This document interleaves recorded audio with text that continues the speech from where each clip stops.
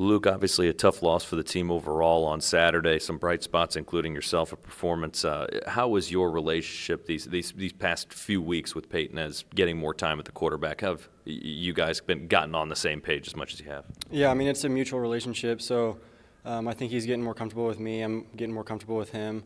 He's a different player than Rich. You know, sometimes he's going to take off from the pocket, and you just got to stay alive.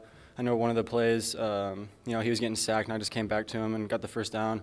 So that's definitely one thing. Just when he's rolling out, gotta stay alive and just keep working on that.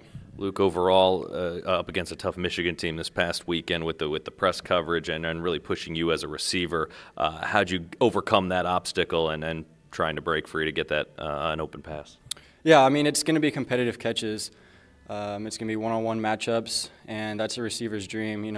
Going up against a great team like Michigan, they were counting on the receivers to make some plays. We left some out there, and I think that was the difference maker. But at the end of the day, we got to keep getting better and move forward. How have you seen the team respond these past few days in practice, whether it's breaking down film, getting over obviously an emotional and tough loss from Michigan, but building forward to certainly another tough test in Michigan State? Well, there's still a lot of games left in the season, so we can't let one game define our season. It's a great team that we lost to. Hats off to them. But like you were saying, we gotta move past that. We got Michigan State on the road, and that's a big one for us.